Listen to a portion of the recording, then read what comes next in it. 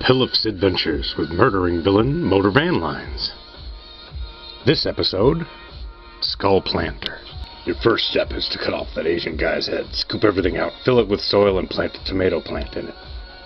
You'll have to water it with blood 4 times a day. When you grow a tomato the size of a dime, call me again. With the bag of paint thinner? Yes. Poof, senor? Okay, Pedro, let's eat. Just one more thing, though. Could you please just drag me out of here so I don't burn up with the car?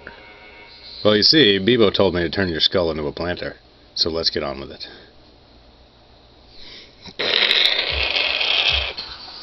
Who the hell is... Ah! Oh, Jesus! Help!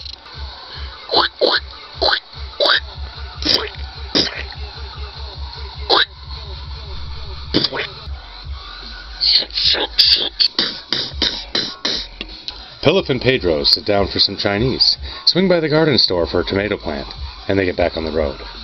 Interstate 90, near Madison, Wisconsin. You're not much for conversation, Pedro. After this, you're driving. Don't worry, little buddy. I know you're thirsty. To be continued.